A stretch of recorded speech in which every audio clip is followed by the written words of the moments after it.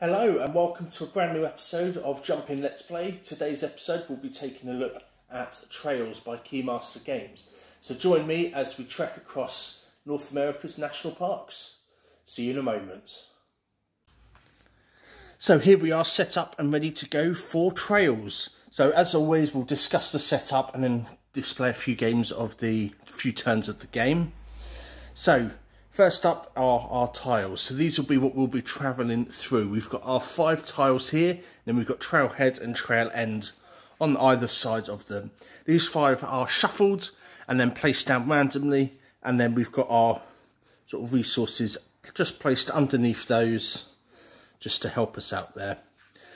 In the middle tile we place this bear token. This represents the wildlife, and we place this in easy reach of everyone. Anyone who lands on this will be able to roll the dice and they get a bonus action.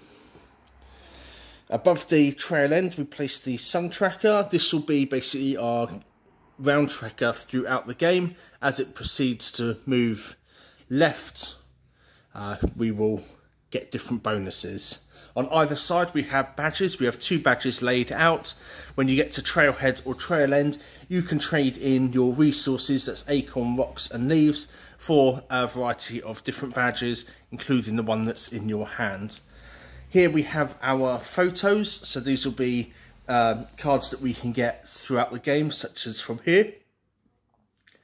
And the rest of the badges are placed here. Underneath, as we've just alluded to, we just place the relevant resources. So we've got our acorns here, we've got our rock, we've got our leaves. And then under this one, for the end game, we have our victory tile for the most birds. So we just leave that there with the one of the spare tiles. So on your turn, you are going to either move 1 or 2 tiles and take that action. So for example, we can move here and take one of these, or we can move here, trade in a resource to take a photo card. And then we also have our canteen here, which allows you to move more than that. So say we wanted to move here, we'll just use our canteen, empty it, and then it doesn't refill till we get back to the trailhead. So as we just said there, on your turn you take 1 or 2 moves or use your canteen. So we're just going to start off going nice and simple and go in there, and then this player is going to do exactly the same. So the player on the left, they're going to move 1, 2, so they're going to take this here, the rock, and they get a chance to roll on this dice. So they're going to roll the dice, and then that is going to move the wildlife marker to the appropriate tile, and then they're going to perform that action. So they actually get a leaf as well, which is quite handy there. So if we just take a look, see what we've got here. So we've got 3 acorns. That one's not going to be useful to us at the moment. However, there is a chance to get one of these with different actions. So this player here is going to move there. They're going to spend that one, and they're going to take a photo card. So the photo card will always be worth a number of points. It can be 0, and it will sometimes have these birds on them, which will go towards the most birds at the end of the game. So we'll just place that in front there. So this player is going to move here, and they're going to take 1, and they'll roll this again. So that moves to here, and they take an acorn as well. So our next player, they will move, and then we're going to move here, and we're going to trade in one of those acorns, and we're going to trade it in for 2 rock there. Now this player is going to move here and take that, and then our last turn before we head to the trail end, we're going to go here, and we've got a few different things that we can do. So in order, we are going to move our player around like so. We are going to take the action that's here, so we get to roll the dice, and we get another acorn. We then get to buy one of the badges, so we're going to go for this one here, which is going to cost us 3 rock, and is going to cost us one leaf, so we place those back in there, and that gives us 3 points. We also get a one-time bonus with this card, which is 2 of these. So we place that there, and then here we can actually play this card as well, which will give us 2 points and cost one less acorn for each other acorn badge that we have. So we've got our first 2 badges here. Now that we've done that, we will replenish that badge there and this badge here, and we will move the sun track along. It's now the second player's turn, so they are going to go here, and they're going to turn this into 2 of them, and that's their turn done. So now we are going to move. Let's have a look, see what we need here, eh? So let's go there, and then we're going to turn that into 2 of these. And that is our turn done. And then this player is going to move here and turn round, and then they're going to do a variety of different things as well. So see, they get the sun bonus, so if they'd like to, they can take one of those, and let's change it for 2 of those. We then get to score one of our badges. So we can't score this one because we have no leaves, but we can score this one. So we place that in front of us, pay the 2 there, and it gets 1 victory point, and he chooses one of these 3 to then take as his bonus. We're then going to move over 1, and then this is going to flip to its night side.